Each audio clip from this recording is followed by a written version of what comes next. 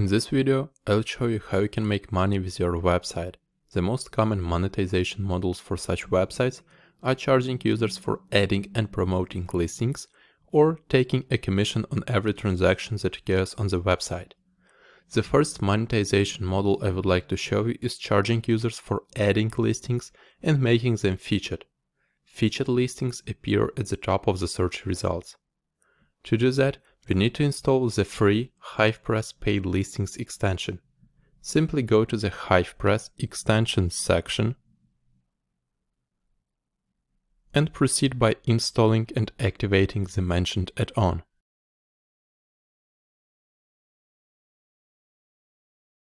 Also, it's crucial to install WooCommerce, a free e-commerce plugin, since it will be used for accepting and processing payments on the website. To do this, go to the Plugins, Add New section, and find WooCommerce with the search bar. Then, click on the Install Now button. Once it's successfully installed, proceed by clicking on the Activate link. Once you activate WooCommerce, it will automatically launch its setup wizard. You should go through all the steps to set up payments for your website, but I'll skip it in this video since every website has its own unique details and payment methods. The starting point is to create the WooCommerce products that will be used for payments. To do this, go to the WooCommerce Products section to add a new product. Here, you can set the product name, price, and mark it as a virtual product. It will be used for charging users for making listings featured. Then, click on the Publish button.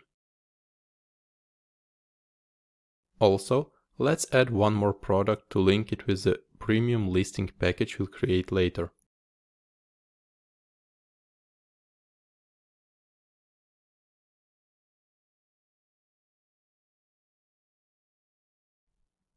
Great! Now, navigate to the HivePress Settings Listings section and select the product we have just created. Also, don't forget to set the featured status duration in days and save changes. Now, let's check how it works. To do this, we can open the website homepage, then go to the user dashboard, pick any listing and click on the star icon. As you can see, there is a redirect to the checkout page where users have to fill in the form and proceed to payment. The selected listing will get the featured status once the payment is processed. That's how it works. Alright, now let's create some listing packages to charge users for adding new listings.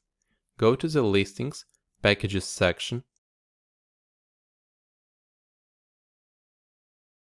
and click Add New. For example, I'll create two packages, a free and a premium one. Let's start with adding a free package.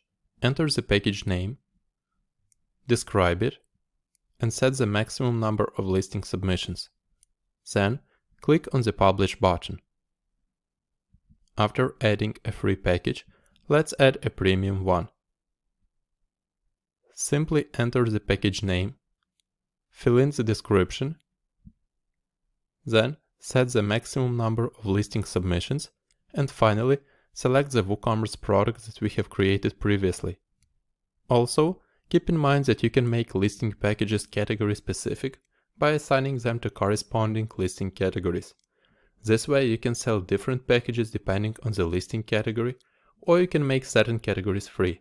Everything depends on your website niche and requirements. Finally, click on the Publish button. Okay, now let's try to add a new listing to check how everything works. Simply go to the website homepage and click on the List a Service button. I'll briefly fill in all the fields and submit the listing.